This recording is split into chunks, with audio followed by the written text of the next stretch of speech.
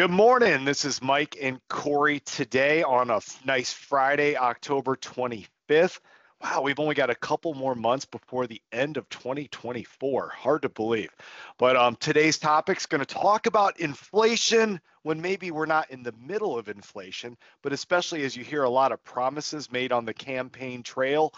Going to talk how that feeds into stock buybacks, where that's applied, and then Corey's going to dive into risk-free investing. And is anything truly risk-free? Even putting money under your mattress is really not risk-free. But before we get started, must remind you this is a financial education presentation. You must do your own due diligence on anything heard in this presentation. More disclaimer information can be found on ankerstarwealth.com, and the opinions expressed are mine and Corey's alone. So I'll just start off by saying, I haven't listened to a lot of the political promises, because that's all they are, is promises. And but we hear, we want to give people this and this and this. It's always giving things away. Nobody wants to get up and say, I'm going to take things away, but they're going to give things away. And when I hear that, I always think of, how are they going to pay for it? Now, it's one thing to pay for something by taking from someone else and giving to someone. That's one way. And there's another way to say, let's print money and give it away, but essentially we're going to take from everybody later on. So these are things that have to do with inflation. So when somebody promises something over these next couple weeks, I just want you to kind of think about this. So I'm going to share my screen because we're going to talk about inflation, and this happened quite a bit in 2022. But there's really two different kinds of inflation, and this comes from Investopedia.com, so you can check this out.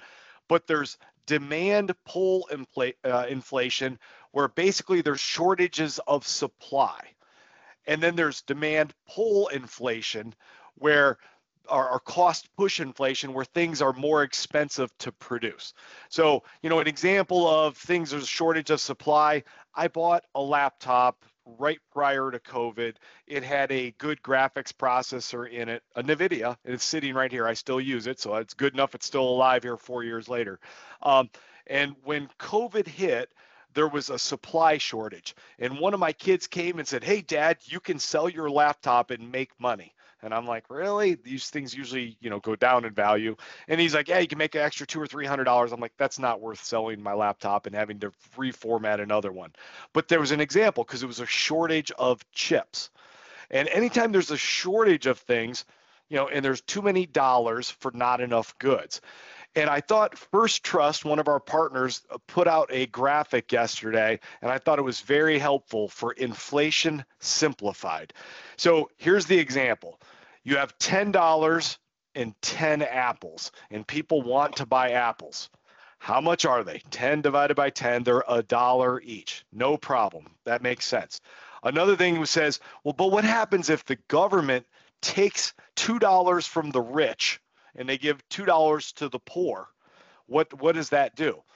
Well, there's still $10 circulating in the economy. Therefore, $10, 10 apples, they're still $1 each. No problem. So that does not cause inflation. What causes inflation is, in the second example I'm showing on my screen here, is what if the Federal Reserve says, we're going to make more money. So we're going to increase the money supply by 30%. Now there's, instead of $10 in the economy, there's $13. So $13 divided by 10 apples, now they're $1.30 each. So the price of the apple went up by 30% just because there's more money. So I thought that was a good, simple example. And then the last one example that they bring up is pretty cool. Is they say, what if the EPA says, hey, there's herbicides that are bad for this kind of bird, so you can't use it anymore, and we can only make 5 apples. So now we've decreased the supply.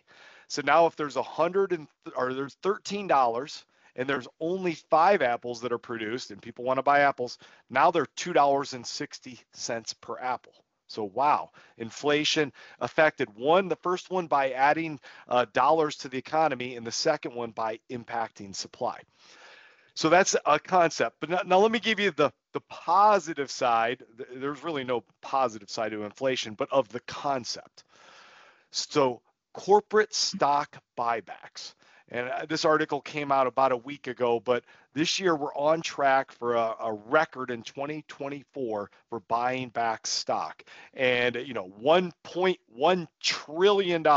So companies have cash on their book and they can decide, or they can get cash on their book by issuing bonds or whatever, but then they can buy back their stock.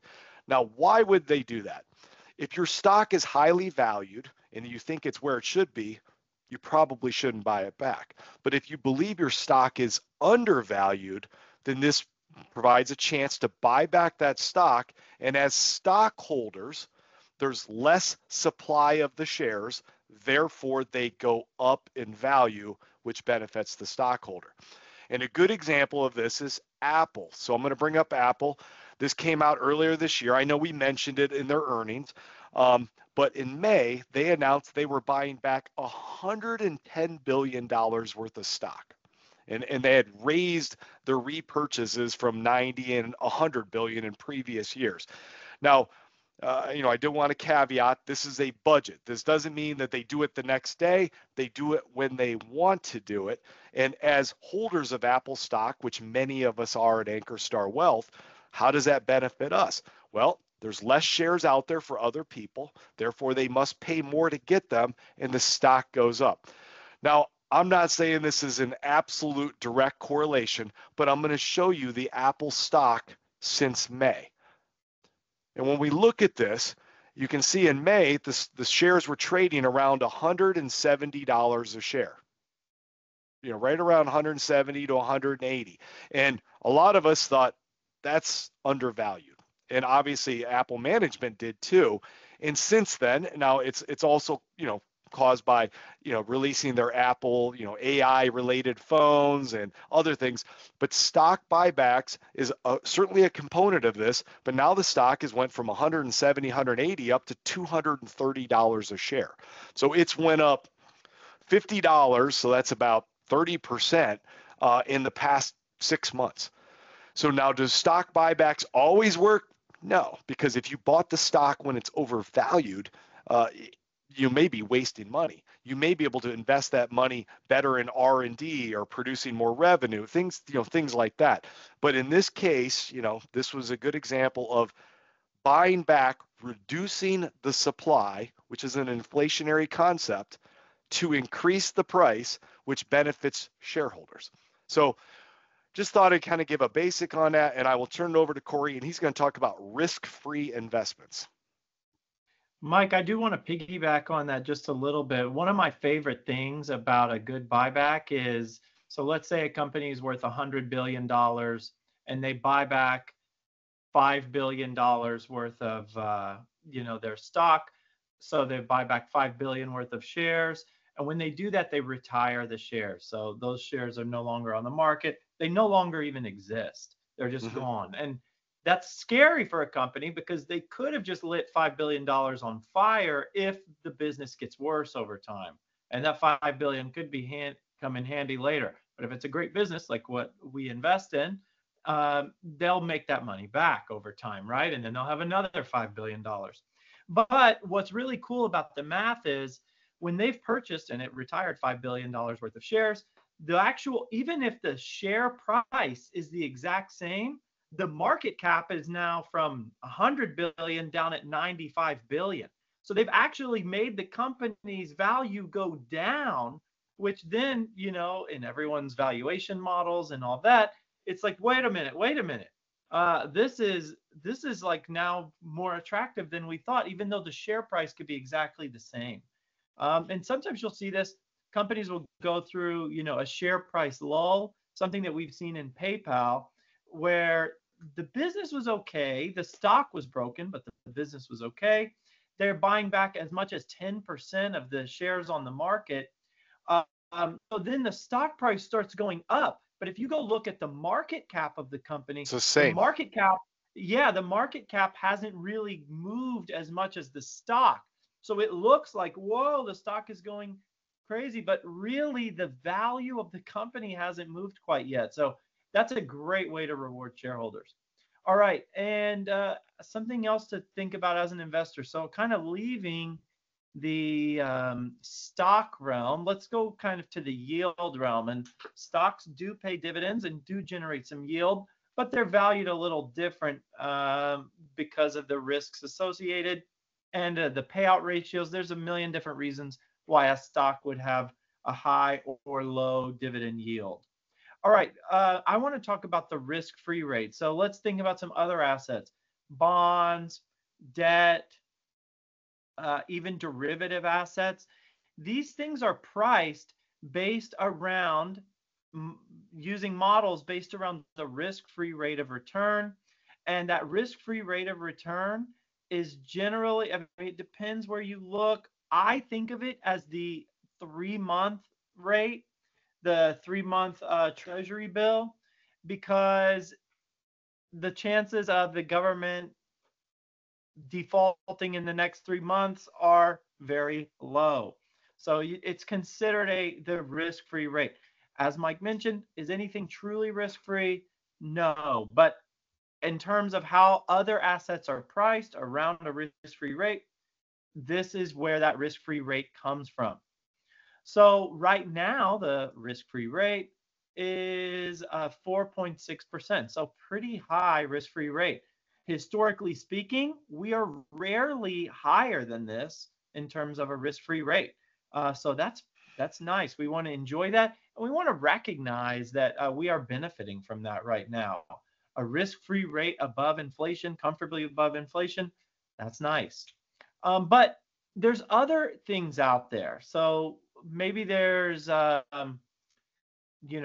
bonds, corporate bonds, corporate debt, things like that, that generate higher yields than the risk-free rate. And that's great. They should.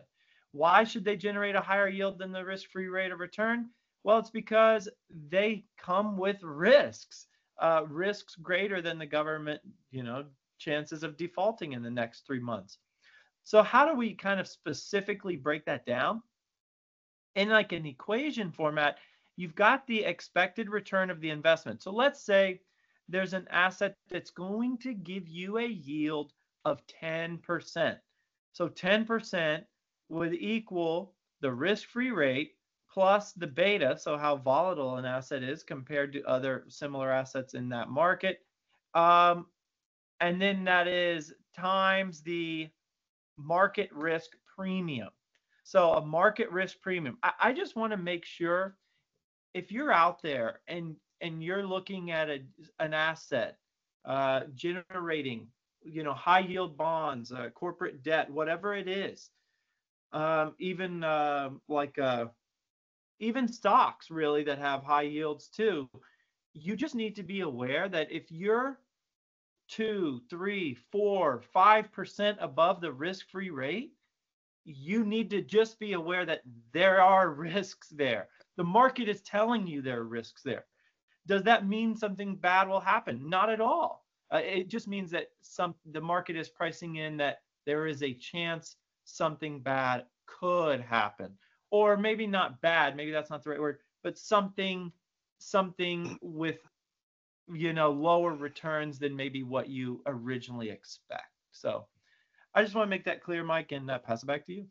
Awesome. Well, thank you, and everybody have a great weekend, and enjoy this fall.